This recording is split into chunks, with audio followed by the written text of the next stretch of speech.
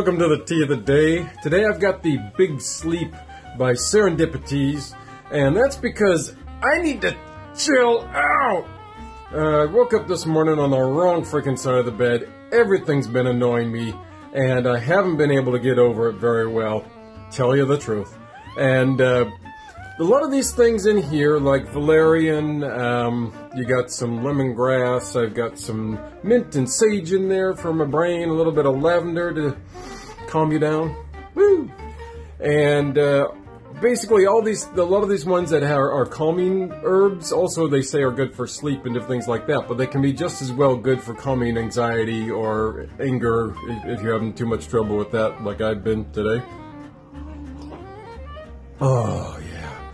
But the other thing is that anytime you have something like this come up, you need a pattern interrupt.